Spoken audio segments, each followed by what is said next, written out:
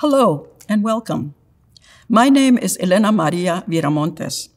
On behalf of Cornell University's Creative Writing Program and my fellow creative writing faculty members, I have the honor of introducing our MFA Poets and Fiction Writers class of 2020. We are taking a diversion from our normal in-person celebratory reading event and invite you virtually to share the array of young and exciting voices in our program. The class of 2020 was one of the bigger and more diverse groups of graduates. These tenacious writers created meaning from the slippery and unpredictable world in which they all found themselves in. In their solitude and mutuality, they succeeded in harnessing the pandemic woes with profound literary faith.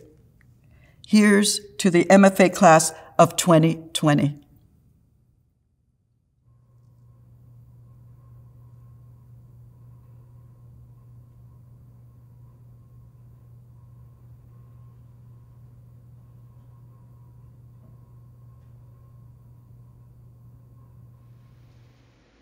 This is an excerpt from a longer work called The Visitors.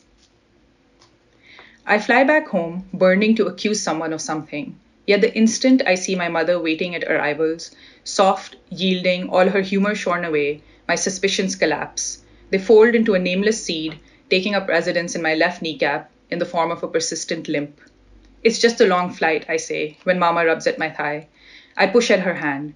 People mill around us, and Mama tries to take the handle of my suitcase. I wrestle it back. We begin to walk to the car, and she bumps into me with every step. "Why didn't you call me when you landed?" she says. "I did. I messaged you," I reply. "Did I tell you? Naima didn't call," she says. Naima is my khala's daughter. We don't know them well, Meena and I, because they live in Islamabad, and we grew up in Karachi. And neither did Manur. Amna said they were upset. So upset that they couldn't even call. Did they call you? Nobody called me, I say. Nobody has my US number. They didn't even ask me for your number, she says. It is cold, dry, and clear. The smell of ozone fills my nostrils. Mama leads me in loops among acres of parked cars. Did you forget where you parked? I ask. No, it's right here in section G, she says, peering up at a sign that says X. Tears leak out of the corner of her glasses. Come on, I say. I put my arm around her. She is short and broad and firm. I walk her in the other direction, dragging my suitcase behind us. Mama shrugs me off when we get to the car. She opens the boot for my suitcase. In the front seat, she takes out a tissue to clean her glasses, her mouth pursed. Her face is all red and wet. Do you want me to drive? I ask. She shakes her head, a child determined to go through with something difficult. It takes us an hour and a half to get home because she doesn't want to take the ring road out beyond the city at night. One by one, Kant, Gulberg, model towns slide by, large houses, bright shops, huge billboards. We keep going in the dark for a while. The roads get longer and straighter. We drive by a school with high brick walls all around it, a roundabout with a statue of Kemal Ataturk, palms lit up with blue and green lights, a little grave shrine on the strip of grass between two wide roads, torn green flags flapping. Lahore, its heat and low buildings, its shrinking gardens and crowded roads, is opaque to me. We moved here from Karachi when Meena and I were teenagers. I don't know the names of the neighborhood, and I have no friends here. But Karachi was no better. There, I knew only our old apartment and our school. 3 malls, 2 parks, 1 bookstore for old books, and another one for school supplies, the homes of a handful of friends. Inside our building, I knew a lot more. The hollowed-out stairwells, the roof crisscrossed with pipes and covered with pigeon feathers, the plot-out back overrun with beads and plastic bags filled with rain. A tree bombed with pests. Each tile in our balcony, corners knocked out, the rusted grills. The sparrow's nest in the corner of our bedroom window, stuffed between the glass and the plastic jali, and the open beaks of the pin-feathered chicks inside, yellow-edged and gaping. Finally, we reach the metal gate of our house. There's a small white car parked outside, windshield covered with dust except for a section roughly wiped clean in front of the driver's seat. That's my pupu's car, Mama says. She's been here every day. The house looks exactly the same as it did when I was there last. Nothing seems to have disturbed it at all. There is a tube light in the entryway and a mass of dried rushes in a yellowing marble pot. Up ahead is a wooden door leading to the portion where my Nana's tenants live. 2 young girls, university students, whose hours and visitors my mother complains about constantly. Behind another locked door are the stairs that lead up to our part of the house. Mama waits until I'm at the top of the stairs before she turns off the lights and follows me, leaning heavily on the banister. The drawing room stretches out to the left, the door ajar. Nana is in there with his sister. Both of them hold their hands together in their laps, their fingers identically knobby and brown. Nana comes to me. His shalwar kameez sticks out from under a sweater. A thickly knotted scarf encircles his neck. I'm sorry, he says. I couldn't keep her safe for you. I'm sorry. Nana is my mother's dad. We moved in with him when I was 5. Our Nani had been long gone by then. He loves my mother with an unhinged mix of possessiveness and contempt. I try to hug him, but I have only ever hugged him sideways with one arm. His shaking cannot be gathered up. Ismat Pupo comes up to us and clutches my arm and then my shoulder. She draws my face down to hers and knocks her hard cheek against mine. Come, says Nana, taking her elbow and pulling her back. Come. This has always been their relationship. When she was still living in Pindi, he would pay for bus tickets for her to visit us and then spend the whole time anxiously directing her how to sit, stand, talk, think. Thank you for coming, Mama says, taking both of Ismat Pupo's hands into her own. Ismat Pupo lays one hand on Mama's cheek. She has been here every day, Mama tells me again, from the cradle of her hand. We all sit down. I don't know what questions to ask or who to ask them. The brain is like a machine, Nana says. It's full of millions of tiny circuits. Any one of them could go off at any time. Imagine if your laptop was broken. Can you fix it? One small misfire. That is what the brain is like. Once it breaks, it's all over. It's a machine. Mama recounts the whole story. She goes through the events step by step. She was waiting for me to get ready, she begins. We were going to go buy shoes. She went downstairs to start the car, and she goes through the whole thing, everything, step by step. Nana sits looking at his own hands, knotted into petrified wood in his lap. Mama stops halfway through her sentence. There is no body to look at, so there is no evidence. Who knows if she even died? Maybe she just disappeared one day. The world pressed her out of itself. For hours and hours, maybe days, we, the 4 of us, Mama, Nana, Ismat Pupo, and I, sit around. Nana leaks constantly, tears, theories. There's a churning in his soul. His personality is leaking too, becoming unstable. The people who had come to the funeral, their grief is new evidence, unsuspected. I can see that he is changing, reassessing. He is forced to reconsider his judgments on Meena, and therefore his judgments on life. What it's for, what makes it good. Meanwhile, Mama's grief is like a river. It pulls everyone in, under. They can't help but be flooded in her presence. Except me, I am a boulder that refuses to give way. Wet but unyielding. Something in me grey and assessing. The doorbell rings while we are sitting there, people coming by for condolences. I go into the kitchen to make tea. Mama comes in to tell me that there's 2 of them. She shows me the furred white skin on her hands, dried out from scouring pans of cooked chai for all the visitors over the last few days. I open and close cupboards and find the snacks Mama keeps for visitors. I pour stale Nimco into bowls and tear into packs of candy biscuits, putting the broken odds and ends into my own mouth. I recognize the new visitors, 2 women in embroidered shawls and frosty jewelry, their skin plump with good health. For 1 week, a few years ago, they came over to our house every other day. They eyed Meena and me, chattering, giggling, surveying our split ends, our frayed cuticles, our horned toes, our pouchy eyes from staying up all night staring at our laptops, asking our opinions about work, clothes, where we would like to go for our honeymoons. Then they disappeared without notice. Now they sit hunched like vultures, their hands in their laps, tracking the emotions on our faces with flat eyes peering out from between their dark feathers. I smile at them through the crumbs in my mouth. One of them lifts a hand towards Mama. "Wo bahut achhi thi," she says. "She wasn't made for this world," says the other. I turn against the accusation in my mother's gaze, who has divined before I move that I am about to leave, and leave the room. I stand by the tall, narrow windows next to the balcony door, working my tongue around the sweet glue in my mouth. It is getting dark. A sheer navy curtain has dropped over the world outside. On the balcony of the house opposite, a woman sits on a charpai, looking at me. She has a brown kumbal huddled over her lap, a thick shawl covers her shoulders, a wool cap perched on her grey head. She looks away from me and toward the sky. A shadow passes over her face, and for an instant she is wearing a death mask. Then the dark blob resolves itself into a pair of binoculars. She peers into her neighbor's garden, then sweeps the binoculars over our house, swings them over the sky, and looks into the garden of her neighbor on the other side. Why hadn't I broken the bones of this world and rearranged it so it could have been made for her?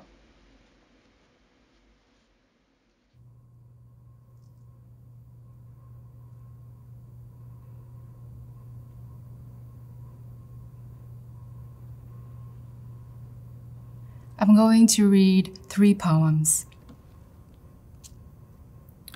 Bad Theory. I wake up in a country of bad theory. There's several of them. Gargles, sputters of bad theory, spit out hallowed commandments of bad theory, nuance, complexify, charter rational air to wilting wounds. This is a profound humanist gesture. Bread slides from oven, crackling about the yeast station of bad theory. Birds clamp down from electric lines, amnesiac, throttled by recitations in bad theory, yelping, sweet, nimble, cumuline. On my sun chair, sitting stiffly to reduce contact with vestments cut from the same cloth as bad theory, I hold curls of plaster in expectation of bad theory's wrath. I dance in the absences shed by bad theory, pour unsanctioned water into the mouths of our premises. Bad theory berates me, says, this house, founded on bones rummaged up by bad theory, is sturdy and justified. I fumble to bed, tongue a mouthful of lesson in not subverting my bad theory. In dreams reflux, defiant mumbles, once self-cancelled and now percolating in dirty deltas of my liver. My health yoked to glutinous tolerance of you. One memory certainly hides another. That being what memory is all about. One hawker may hide another hawker. One keychain hides another one. One napkin may hide a father's crumpled mouth. One mouth may hide the laughter of a small child. One daughter may hide another daughter who hides the first daughter after all. So one finds hurled toward them at a furious speed the words once hurled towards their own mother. One ticket may hide another ticket, one departure an unseemly one. First you watch long shadows stagger off trees by the window, traveling in reverse. Then you are at the start of day with the shadows clasped around you. One country may hide another country. One history hides another. One skirk is an invitation to the dead. One hunk may hide the contrivance of a rain shower pattering against the shroud of orange shingles and falling down, down where one hunger hides another. One raindrop may hide a slant of light. One house may hide another gangling house until from far above you see they form a human chain. Humidity hides a once present language. Your lexicon's a melted alloy around the word love. So it's better not to stray too far from your original flame. One simile hides another simile, and let syntax hide the fear of your reflection on the convex mirror of a spoon. One chartreuse hides another chartreuse, one erratic flight, one chance encounter, one draft. Platonic forms hide the hiding. One lyric may hide nothingness, as when you arrive at the end of a line and there's little more assimilable weight. One memory certainly hides another. One life, another life. Look, look, you're no longer living in it. After Kenneth Koch. And the last poem is a small section from a longer poem that I'm currently working on. Father's Mother. You in 1943, for your nation, only a ghost. Sent to a boarding house across the northern border when I was 7 and looked to you as I looked to the seasons brewing caprices outdoors and mother stripping, then dressing me up with providence vested in her by her own helpless child, I was more prone. The years you lived in exile, a new and minor tongue. So speak memory, but cannot draw on paper to shape, shift, or re-manifest to boast your richness or bonsai. For you bear low distinction in the bruise marks, a pound of flesh, bear low remuneration to cloth or gold to cast in pains and call it spoils. For you cultivate no special sentiments, whatever happened, happened, and life procreates on the ransacked ruins you could have called house, but didn't. You for your nation only a ghost. And when you came back, nothing had ended, and nothing ever does when you come back. Tell me the story of your grandmother's low life. I hate anthropology and the storytelling text. Her bones are commoners, her mind is staid. 2 children grown in the 20th century, amniotic sac bombed and intoxicating. So in young boys grow men with fashionably late neuroses. The invisible father, the irascible one, surging intermittent sweetness. Their touchless hands proximate to love's feathers. She says she's not responsible. It's a consequence of the draft. Their smiles slew in a confounding direction in the splotchy Kodak, which conveys no depth perception, as nostalgia does not either.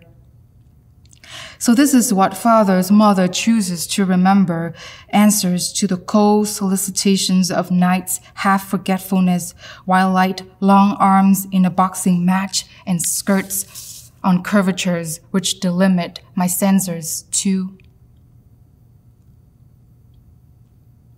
Even the grande dame shelled peanuts.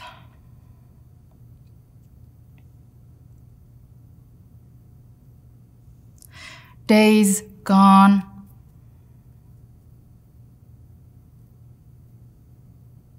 Miserable, and I leave it at that.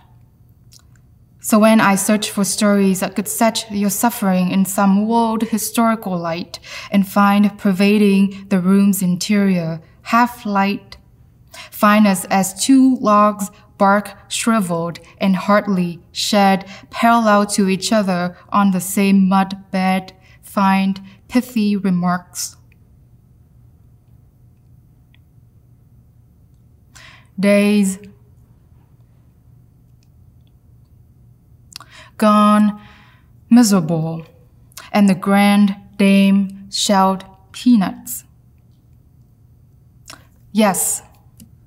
Or is it my flaw to stop short of prodding?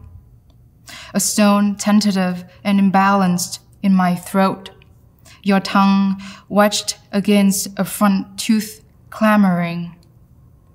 Is turtled round like a control stick and emits moist sounds. Thank you for listening.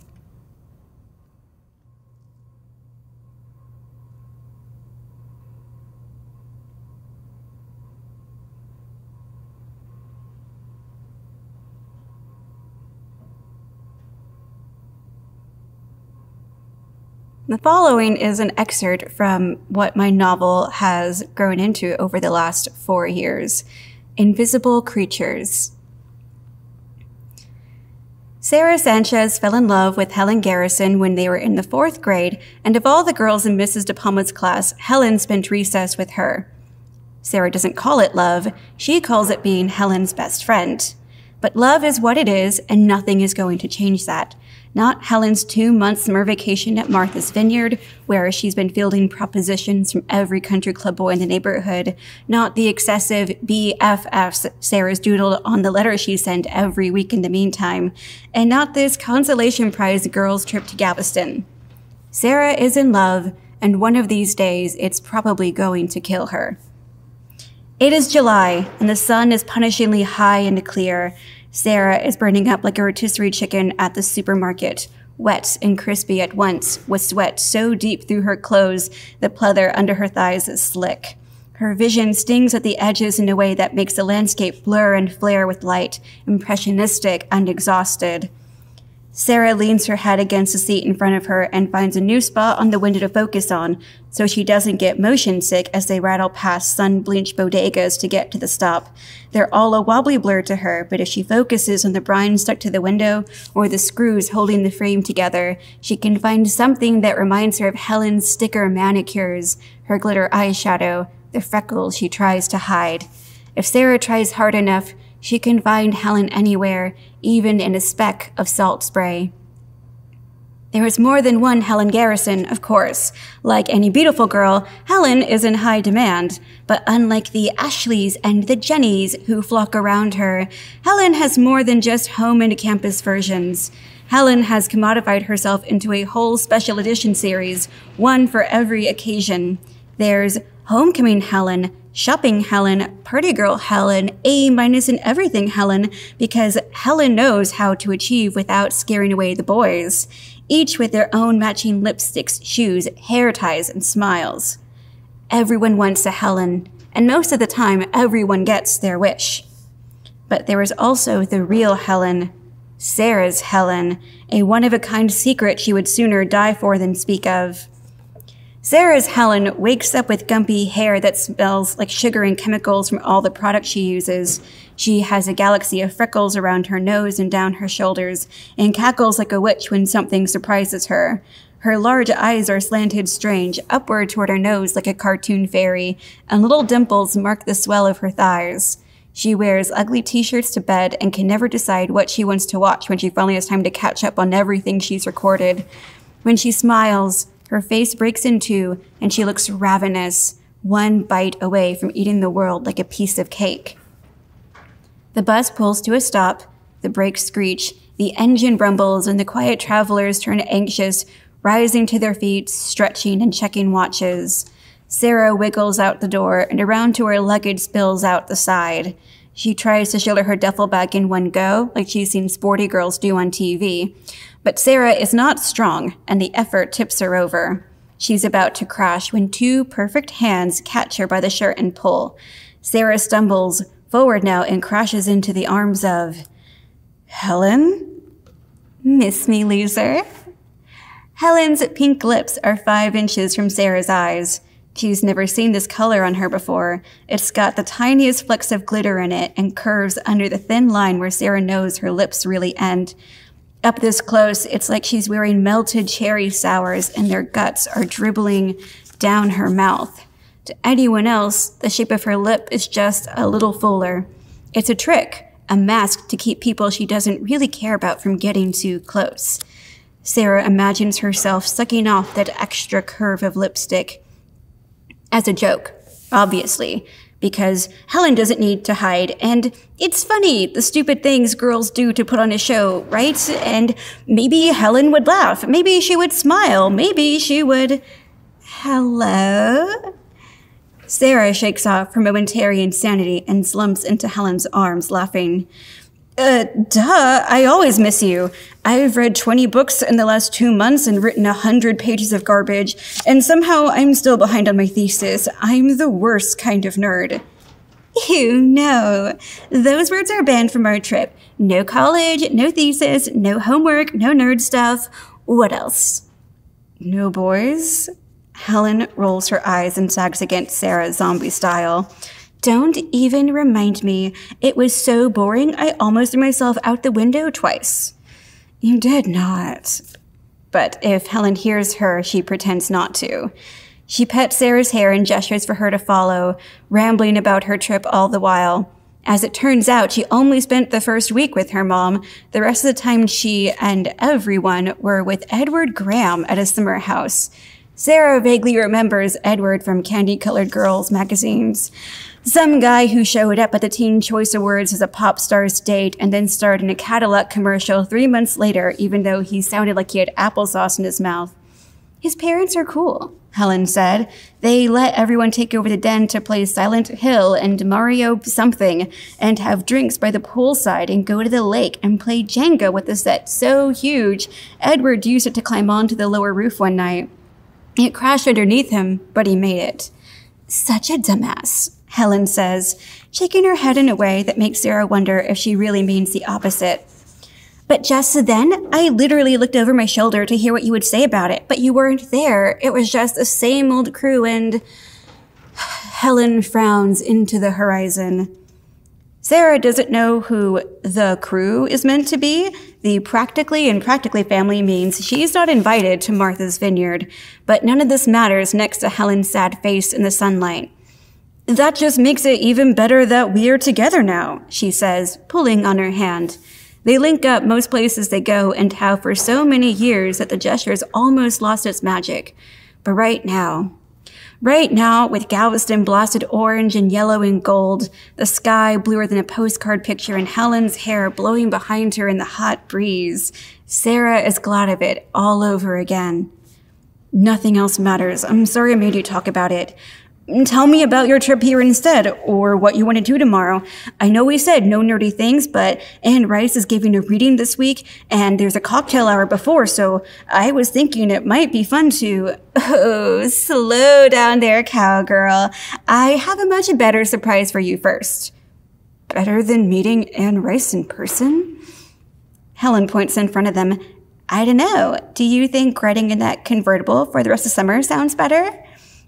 Sarah scans the lot, a few beach-battered sedans, a mini fleet of monster trucks, and a vintage convertible that looks like the blown-up version of a Happy Meal toy.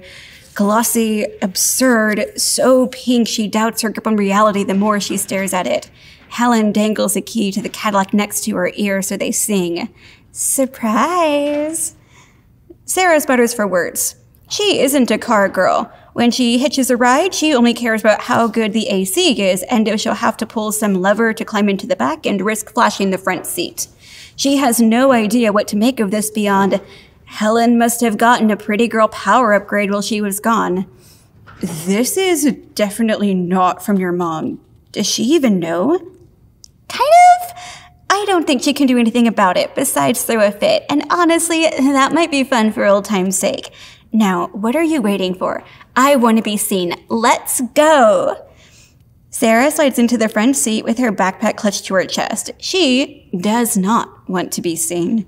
When she had imagined this vacation, they were singing at the top of their lungs in the box safety of Helen's old car, sprawling on a bed inside the rental house, doors locked and windows open just enough to watch the stars, maybe climbing out on the roof or the beach at midnight, where no one would think to look for two girls just inching out of their teens.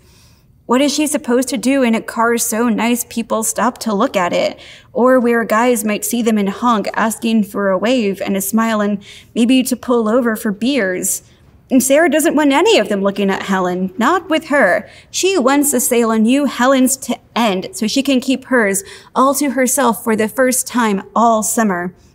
The whole time Helen was away, Sarah hadn't called, hadn't sent more than one letter a week. She had been good. But what if the only time they got to be their real, ordinary selves was...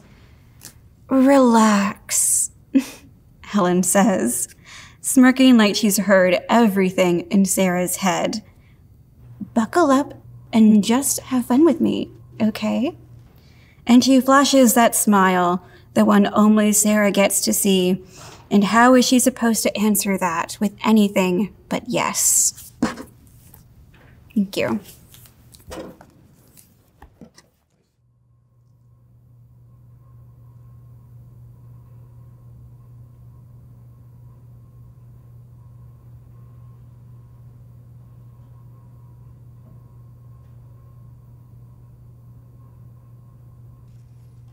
Mid-air. A rhino is flown to her sanctuary. Her pastime is mud wallows, her passport a blank book unstamped. Upside down, strapped, she looms as large as the helicopter from which she hangs. A sleep dart like a coffin's crank, has lowered the air into the dead space of her lungs. Watch her crescent horns. Were it not for the slackless blindfold, she'd upside die, panicked if she woke. When she comes to, she will know her body is an aircraft that teleports her. Only a fly flew with her in her ear. She took no satchel, no soil in full bundle. I get her, rhinoceros in her sanctuary, no one hunts, but haunted her horns ache. They're bent on spinning out to return, right side up on her land.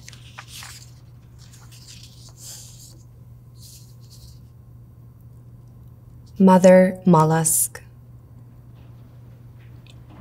They deported my mother back to me. In Punto Fijo, hidden in virgin sands, abalone, my seashell curled in a shack. She dreamt the tide smuggled her to Florida, that a current cold harbored her to my father in New York. Mother of pearl, mother of teary pearls, you took off your home and were bullied by bigger girls in Bogota's jail. From the top bunk, you watched acrylic nails pick at pineapple platters in an Aruban cell. My caracol, a spot-on slug, slobbering, a bull god officer sniffed her passport and chewed it up. Now who will glue her face back? Her sockets gray stamps, her lip line fleeing with her lips. She's a babosa in a tantrum, my mother of nails chipped. Now pinned, upholstered to the couch of her mother unshaved, she tugs at her own skirt. I want to rub her shin bones, they shine nacre. But she's in her feelings, I don't touch her felt. Mother swayed. I don't run to you, I don't sit on you, I stay in the corner of your eye. I'm the only tear that doesn't roll down.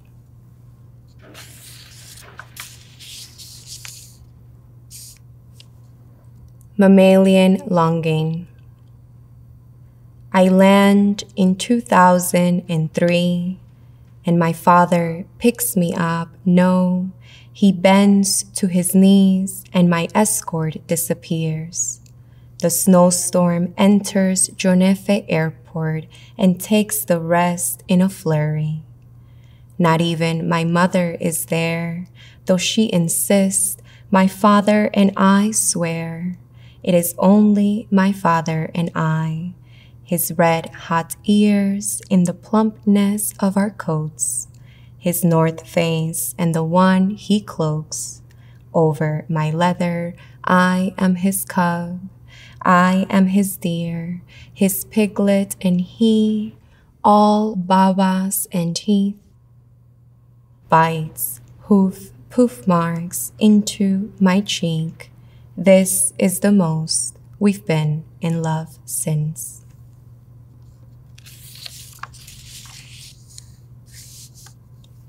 Buckle up.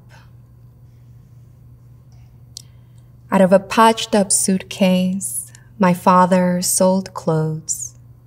Colombian jeans, Colombian girdles, Chinese blouses in beauty salons where women, Doña Florindas coiled in rolos, knew my name. How long he'd waited for us, how much he'd worked, Now, together, after school, we sold clothes. Out of a wheezing suitcase, he dragged through Roosevelt snow, the Holt Avenue mud. One day, we make $200. Proud and counting, we get inside his car, and warm, me counting a block down. The cops stop us, our blue car bats its Batmobile lights, and it is a female cop who asks for my seatbelt. A ticket, $200 or plus. She says because we could have crashed and I could have got hurt so bad. Daddy, seatbelt of my life, you strapped your arm around my shoulder as frowning, I buckled up.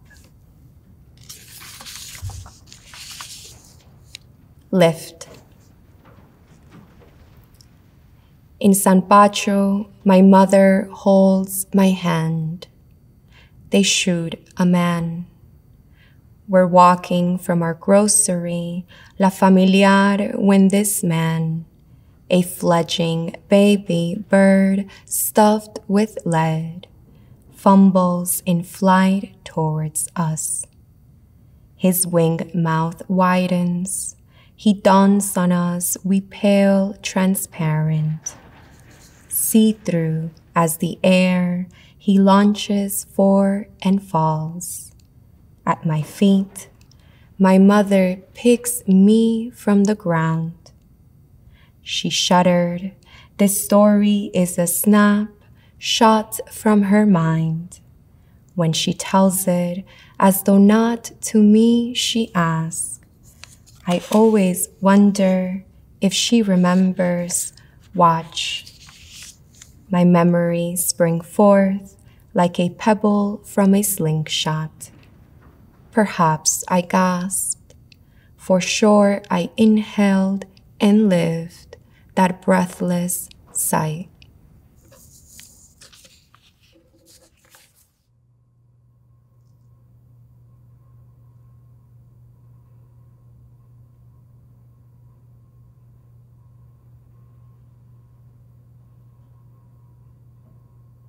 This is an excerpt from my short story, Showman. My dad's first boyfriend was named Christy, though no one called him that but my dad, who didn't call Christy his boyfriend. My friend Christy is coming to King Kong with us, is what he said, reading his phone after we'd descended into Roslyn Metro Station. Who's Christy? I asked. My friend. It had been 2 years since my dad relapsed, a year and 11 months since he came out, and my older sister, Manu, had just received her license. Previously, seeing her dad had required he or my mom drive a 5 to 6 hour road trip or to negotiate the exchange, usually made at a certain Sheetz gas station along US 29, halfway between Charlottesville and DC. There were several Sheetz gas stations along US 29 between Charlottesville and DC, and this had resulted in at least 2 fights. They all looked the same, my dad had said twice. This was our first solo trip, taking away some of the anxiety. As our dad was still living at his sister's condo, everyone knew their place. I stayed on a couch in the basement outside my dad's room, while my little sisters shared the one on the second floor. Manu moved around based on space and mood and need, sometimes with my sisters or on an air mattress next to me, or with her Aunt Ceci, who said she wasn't coming to the movies. Nothing at first seems especially odd about the addition of Christy. My dad had a habit of surprising my sisters and me with last-minute changes of plan, additional guests, usually colleagues in some capacity, and female. He liked showing us off when we were in town, and because he could sense we disliked it, had started telling us right before doing so, or not at all. We'd pull up to a private home instead of a restaurant, or he'd ask the host if anyone in the Martinez party of 8 had arrived. As he'd recently started a new job at a pediatric hospice center, I should have expected it. Is that okay? He said to Manu when the orange line arrived. She had become the de facto caretaker of these visits, coordinating the dates, arranging transport, ensuring the mood stayed positive. This meant she generally guided conversation too, but after saying, yeah, of course, we all fell into silence, hurtling toward DC proper. She chewed the inside of her cheek as my dad and I watched Ani and Issa try to hold their balance on the rocking floor. Where are we meeting Christy? My Manu asked after 5 stops, pausing almost imperceptibly before the name and not the pronoun. Downtown at the theater, my dad said, and Manu nodded. She hadn't gotten the answer to the question she was really asking. Is Christy a guy? I asked, with dawning horror at where this bullet was headed. He's a Romanian, my dad replied, looking out the window at the blur of black steel. Do you work with him? I don't. What do you guys think for dinner after? Is he coming to that too? Manu and I caught eyes, and she flared hers in warning. That morning, she had asked me not to be rude or to pick a fight, so I stared at the caution stickers above my dad, which showed cartoon figures facing the consequences of ill-advised behaviors, their pain expressed in zigzagged red lines. How did you meet him? I said. My sister dug her thumb into the small of my back, but I was wearing a thick fleece, so it didn't hurt. Dad? He didn't say anything, having a habit also of pretending he hadn't heard questions he didn't want to answer. My ears rang with the shrieks of the subway. How did you meet Christy? I asked again, louder, more insistent. Manu hooked into my side, doubling me over as the train breached at Foggy Bottom Station. The doors opened and my dad exited first. Christy was waiting outside the theater, and when he waved, I caught a flash of pale, thin wrist. Smaller and older than I'd imagined, still younger than my dad by several years, he looked cold, rocking back and forth with his hands underneath his armpits, and nervous, nodding subtly, repeatedly, already agreeing with anything we might say. His brown leather jacket had a beige stripe, his jeans sagged, and his sneakers, once white, were scuffed and double-knotted. Hello, my dad yelled too far out, and he had to hold his smile, straining for several seconds as he ran ahead to meet Christy. They moved haltingly with each other, false starting and stutter-stepping into an eventual hug. My dad banged him on the back and bellowed hello for a second time. Manu wouldn't trade looks with me. Meet my kids, my dad said with the chummy bombast of a showman. My sisters and I introduced ourselves in order, like Von Trapps, and Christy gave us each a nod and a handshake. Hello, he said, swallowing the L's as an accent surfaced. I'm Chris. In the theater, Chris and I sat farthest apart, my dad corralling him first into the row, me stepping to the side to let my sisters in next. I was scared what I might see if I were too close, but once seated, I worried what I was missing. I couldn't hear what they mumbled during the trailers, what made my dad pretend to laugh. Chris didn't seem like someone who told jokes. In the 10 minutes we'd been in line for popcorn, he had spoken only when asked something directly. His answers mostly monosyllabic and given in whisper to my dad. Where do you live, Chris? Manu had asked. Near here, he'd said, blushing and vague, as if it were an intensely personal question. Manu sat beside our dad, Ani and Issa between us, so I couldn't ask her if Chris was the reason Ceci had decided not to come. We went to a lot of movies when we visited, often inappropriate for 7-year-old Issa. Munich and War of Worlds, Cinderella Man and Memoirs of a Geisha and not Brokeback Mountain. Our aunt almost always came with us. As the trailers rolled, I tried unsuccessfully to imagine Ceci meeting Chris. My dad had been talking about moving out a lot lately, and though he'd done so for as long as he'd lived in Ceci's basement, it sounded more urgent this time, less like a maybe one-day wish. I was sure Chris had been over to the house, could picture him with my dad in the basement, the two of them scooting toward each other on the couch I slept on, linking pinkies like middle schoolers. But I was sure she hadn't met him, sneaking in late at night or when she was out of town for work. The basement didn't have a separate entrance, but there was a window next to the stairs that looked onto a concrete dugout beside the front stairs. He said climbed through it once when we were locked out, and Chris would fit. The movie was 3 hours and 21 minutes long, most of which I spent finding reasons to lean forward, reaching over for popcorn or drink or to check if they were holding hands or resting them on each other's legs. I went to the bathroom 4 times, as I had a better angle on return, using the light from the screen to discern movements between the seats. I saw nothing. Kong died in Midtown, and we exited the theater tired and sad. Chris said he knew a good Chinese place nearby, and my dad told us it was amazing. So earnestly in defense of this stranger's choice of restaurant, I might have blushed were it warmer. We walked 3 pair on the sidewalk, Manu and I in front. It was cold and windy, and at that age, 14, I never wore coats, only jackets, so I hugged myself against the blusters slicing through my fleece. Chris's dad's boyfriend, right? I said. She shrugged in a way that meant yes, and like her shoulders weighed an incredible amount. Do you think Ani and Issa know? I don't think so, she said, though I disagreed. Don't tell Mom. At dinner, our dad carried the conversation, asking the questions, then prompting the response or answering himself. Julianito, tell Christy about cross-country. He runs too. Chris confirmed that he did, in fact, run, and we moved on to other questions that he answered in single words. Did he come to this restaurant a lot? Yes. What was the best thing on the menu? Dumplings. Would he share Szechuan green beans? Sure. Did he like the movie? Yes. And when he hazarded an opinion that the dinosaur fight was super cool, we all enthusiastically agreed, the energy of the table rising several inches, as if we were watching a baby or stroke victim form his first words. At the end of the night, by the entrance to the metro station, I shook Chris's hand and my sisters hugged him goodbye. My dad told us to go ahead to the platform, Manu leading Ani and Issa to the long escalator, as I wondered what my dad wouldn't want us there for. At the last moment, I took the stairs. "What are you doing?" Manu said, but they were already sinking down the incline. Orange light echoed out from the tunnel, and after 6 steps, heart knocking around my rib cage, I turned to tie my shoe. First, I had to untie it, and as I felt along the knot, fingered the divots until they loosened, I looked over the top lip and scanned for familiar legs. There, the hem of Chris's thin jeans flapped between the corduroy pants of my father, seat pressed flat and faded, below a cabled sweater my mom had knit him. Their feet were interlocked like zipper teeth, my dad holding Chris's face, his own crunched upward in grin, lips wet. They kissed. It was quick, nothing much, but my stomach sank so low I thought I might tumble backward. Instead, I sprinted down the stairs, foot over foot over foot, waiting for a slip on worn concrete to throw me head over heels and break me on bitter impact.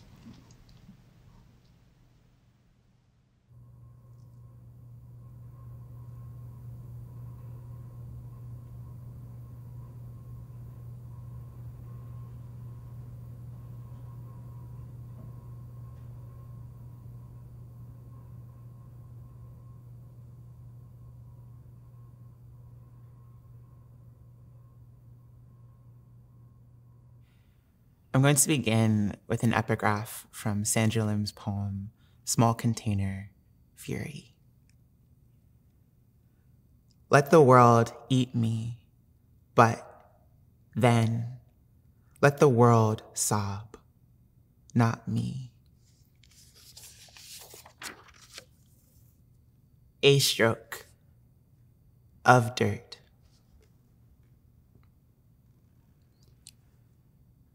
When Dad passed, a butterfly clapped its wings, and that's the sound dearest to silence a soul nearness, leaving prepared me nest of nothing. I am next to nothing. Mom said at his funeral, I cried and asked, "Where's Dad? Where's Dad?" I remember nothing of those months, only after the fleshy feeling of a hole in me. When thinking of him, an ache stemmed my chin to chest. I fell into myself, thought I must be something wrong to be so alone. I dug backyard, aged into the soil, horizon by horizon. Expecting parent rock, I pulled out a whole girl, a whole and then myself. And so it was. My mother said, if your father were still alive, he would have a fit. You know that, don't you? He would have a fit.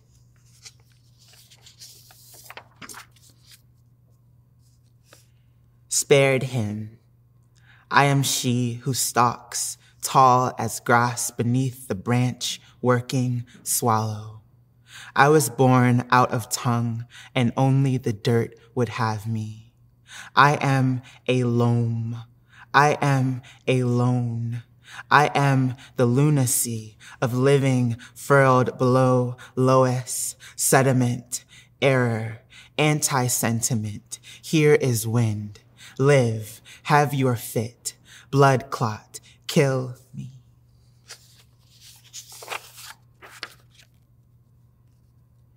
Near dead, I am daughter blipped, yellow elsewhere bleaked, a faced, whole-hearted, deciduous blank. We're all we flowers.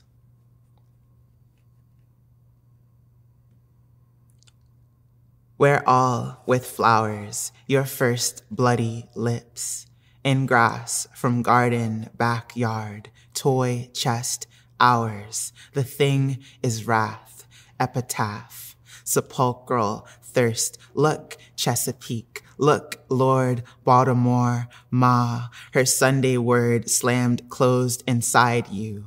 You, the girl who doesn't get barrettes. No bowl of braids heads down the stairs. Ma is a long well away. Night air, flotsam, winter, granny, mama, sees you. She lingers in light, saint-like above, up, lets your legs toddle alone, travel steps abaloniously. You are slipping already out of mother harbor, baby blue, your body whirl, struck by every knuckle. Ma, ma, ma, no daughter of pearl.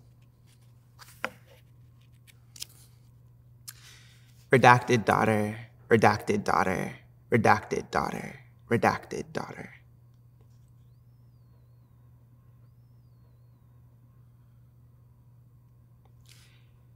Forgive the first thing about me, detachment, a cavity called chest. Before milk, there was gravity, the small thud of singular blood. Drown is out, the self sounds a heart makes, flooding herself with herself. Medicalized murmur, whisper, pitch, nub of nothing pinched. Boy, oh boy, you a chorusing still. Forget the first thing about me. I am not the shell of you divided by his seed. If I was born anything, it is distance, immeasurable. In the plane of looking, I am expelled at first glance, struck where you were cut. There is a nurse overseeing epidural, my one heart arrested by fault, already dead inside you. Buzz, buck, pulse, shock of emerging C-section. Every day this dying too. Unname your wound. When will you hear me out? I was not born unto kingdom, but sliced from fluid forgiveness. Embryonic years and years, my knees flung wide for the world's concision. Holly bells of you ringing under my skin. Away from you, I stand orthoscopic in a full-grown body under amniotic waters, stilling me, my name, the many days I have peeled and purpled, climbed the vines, spreading like a rumor all along, a tower-fleshed moment, splitting vision, your many voices arriving, sirens, find me, falsely accused of exiting, wrongly, your womb, a king above the inverted cunt, you call me, cuts sonographically through the zero matter of what I choose, nothing, never, fist pounding my belly, night, terror, mother, I am trying so very hard not to hate you.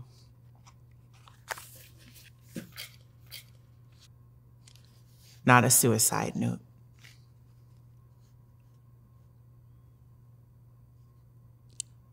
I have hidden the knives and safety razors inside a bag, inside a box, inside a bag, under my bed, enclosures bare at the bark of my blood. Disclosures keep these gallons in case. The tree clovers have not yet called. I am urgency. The measure of my hands from a blade, my feet from the lake, my brains from the bathroom sink. Listen, I will not list my passwords and apologies. I will not tell you to bury me where the dirt can eat me, nor to shoot me into the nearest stellar nursery. I will not tell you of the gutter rat my mother has called me, nor the porcelain where my father's hands have sent her front teeth. I am not from here, after all, and was born like infants unsuccessfully murdered into the wrong in this world and learned the salvation of dirt and sewers, something like resuscitation. To have been sent here, I must be the angel of something, shoving away blades and giving them skins. To live beneath my dreams, I must be the angel of something. Sing the stars, sings the warm dark in my knees. Infant goddess, little universe sum, where blooms the common factor of my breaths. Jasmines grow in threes. I am, I am, I am. Certificate of Live Birth.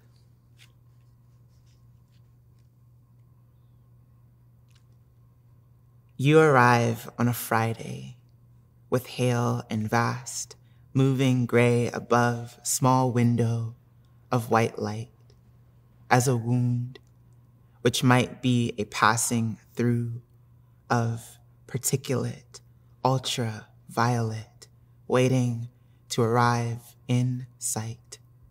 Our adjectival C. Will it be violent? Our photographic ring around the light. We inviolate what we can't see. Revelate its arrival with our question, boy or girl. Please, let the unseen speak in me. There are stellar nurseries we cannot grimace. I am a certificate of a bright somewhere. You are a poem passing through the membranes I have moved. Mountainous you, head up of the interrogative blue.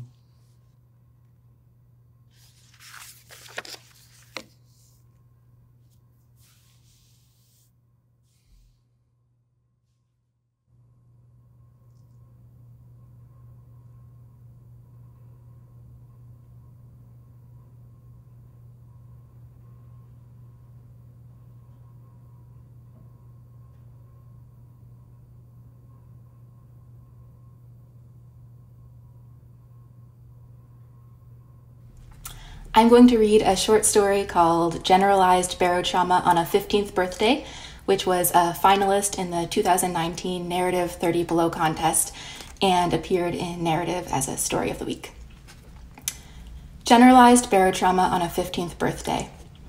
At 5 o'clock on her 15th birthday, Sarah's on the couch with her cat, feeling loneliness lap like pool water from her chin to her lower lip, when her ex-best friend texts to ask if she wants to see a movie.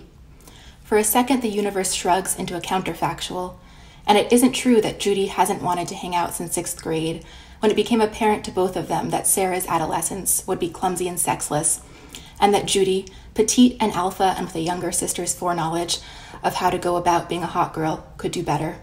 She did do better, Sarah can tell from Facebook and Instagram, where Judy sits slouched on the floor in a tight black miniskirt, holding a solo cup, smiling her vodka tonic and popularity. The relief of this counterfactual is sharp, staccato. Sarah starts to text back yes, there's literally nothing she'd like more when she freezes. She cannot admit to having no plans on her birthday. Little would appall Judy more than Sarah's being unable to scrounge together a few friends with whom to eat cake. Suddenly, Judy's text seems less an overture than a test. Sarah remembers sitting in Judy's room in 5th grade, the floor covered in bags of outgrown toys for Goodwill or the garbage, Judy holding up a stuffed sea lion asking Sarah, "Do you want this?" And Sarah wanting the sea lion very much, It's always been a fixture of Judy's room, but there's a hidden razor in the softness of Judy's voice, and Sarah hazards a no, she doesn't. When Judy says, "Good choice, Sarah," she seems pleased but still skeptical, like she knows Sarah has said the opposite of what she wants, which is good but not as good as wanting the right thing in the first place. Judy was always testing her. The morning after a sleepover, do you want 1 muffin or 2 for breakfast? When Sarah asks how many Judy's having, Judy demurs. Sarah must decide on her own. So Sarah says 1, not wanting to be greedy, and when she finishes hers, she's still hungry and watches Judy begin her second. From the darkness of her room at night, Judy in her bed, Sarah on the floor, who would you rather, Theo or Lucas? When Sarah says Theo, she is sure Judy knows she is only guessing, only simulating desire in order to please. Theo and Lucas mean nothing to Sarah, and distinguishing between them is like determining which word sounds prettier in a language in an alphabet she has never heard spoken. Irritably, one afternoon when everything Sarah says seems to needle Judy, do you want to go to the zoo or Sephora? Sarah picks the zoo. They go to Sephora. It's the last time Sarah's seen Judy. Sarah knows that the right answer now is that she's busy tonight, but would love to see a movie next weekend. She knows also that Judy's offer stands only tonight. She wants a way to hedge to say, yes, there's a movie-length gap in my otherwise packed evening, and yes, weird. It aligns precisely with the movie showing you have in mind. She doesn't know what to do with the fact that Judy's text doesn't acknowledge her birthday, when this is the first time she's heard from Judy in months, and when Judy must know what day it is. Sarah knows Judy's birthday as well as her own. They slept over at each other's houses most weekends in 4th, 5th, and 6th grades, sometimes starting at Sarah's house on a Friday night and moving to Judy's on Saturday. Sarah can close her eyes and envision the elevator ride up or down from Judy's apartment, the way her mother always complained Sarah was different after a night at Judy's, less kind. Sarah felt it too, the way Judy persisted, the way the person Sarah was with Judy persisted, like an infection in her blood. It wasn't the lack of sleep, Sarah knew, that accounted for the difference.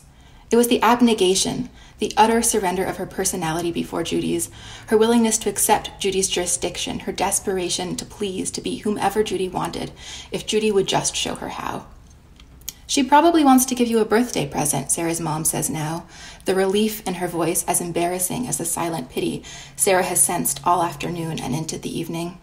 For years, Sarah will begrudge her mother this optimism, but now she is grateful. Sarah texts Judy that she'll be free in an hour. Judy is waiting in front of the movie theater, pretty in a flouncy pink miniskirt and tight white spaghetti strap tank top. Her legs and armpits are impeccably shaven. Sarah always feels large and lumpy beside Judy. Do you think you're fat? Judy asked once, and Sarah sensed no was the wrong answer, so she shrugged, and Judy nodded sagely, saying, I don't, but most people do. She sucks in her stomach, tries to stand straight, but not too straight, tries to be half invisible and half promising, so that Judy can see in her whatever she wants, no less and no more. Sarah's wearing the trendiest top she has, a hand-me-down from her cousin, and jean shorts like those Judy used to wear. As soon as Judy looks her up and down, Sarah knows she's screwed up. She doesn't need Judy to tell her that no one wears jean shorts anymore. She can read this in Judy's disdain, but Judy tells her anyway. Sarah knows she will never wear these shorts again. Inside the movie theater, Judy buys a ticket and walks to the concession stand while Sarah buys hers. When Sarah joins her, Judy already has a soda and Junior Mints. She heads to the escalator. She picks the row. During previews, Judy does not lean over to Sarah to whisper which movies look good, which actors are hot, doesn't even quiz Sarah on which stars she can recognize. During the movie, she doesn't comment loudly like she used to. She doesn't incur the scowls that always mortified Sarah, but exhilarated her too. When the movie ends, Judy doesn't sit through the credits to see if the screen will gift them one final scene, doesn't wait in case the story isn't yet over. She says she should be going, and she goes. Sarah walks home, and once home, keeps going. She walks circles around her block. It isn't the humiliation that bothers her, or the fact that her mother will see her embarrassment, or that Sarah can't read Judy anymore, can't conjure what her life must be, such that texting Sarah could give her something she wanted but didn't have. Sarah pictures uneven Judy or Judy out-Judying Judy at school, and Judy hurting, Judy needing Sarah to make Judy feel like Judy again. Sarah can accept this. She can give this to Judy. She hopes that she has.